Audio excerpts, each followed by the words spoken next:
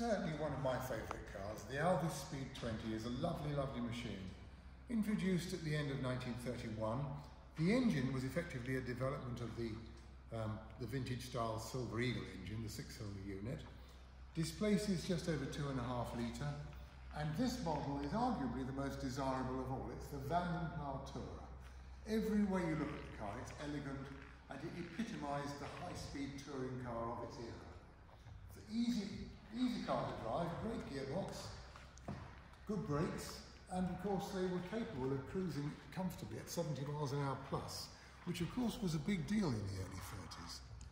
This one, she's a 1932 car, lots of history. She was in the hands of a naval commander for many years who was a great Alvis aficionado, and in recent times she's had a lot of money spent on her. Original London registration number, all good weather equipment, and of course including the essential tonneau cover, and she's a comfortable 4-seater too.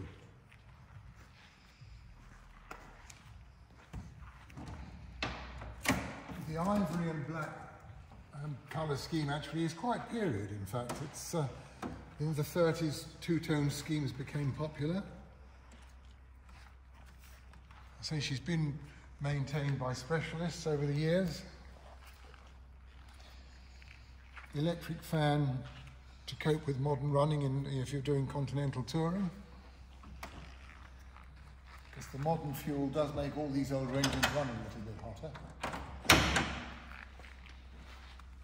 And of course, to differentiate it from the vintage models which had the hare mascot, the eagle mascot appeared on these 6-cylinder cars from this